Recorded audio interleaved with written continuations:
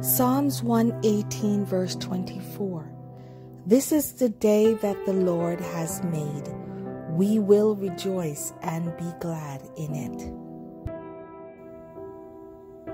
Heavenly Father, we come into your presence with thanksgiving, praise, and adoration. You are great, awesome, loving, kind. Thank you for salvation, for your Spirit in us.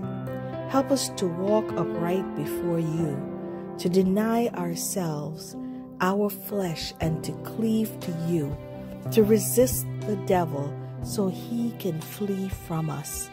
Help us to be confident in your love and to hunger and thirst for more of you. We submit, we surrender, and we embrace you. We are holding on to your unchanging hands. Cover us and our loved ones under the shadow of your almighty wings. We are safe and secure from all harm. You are our provider, so we trust you to provide all we need to make it through this day. We love and adore you. Amen.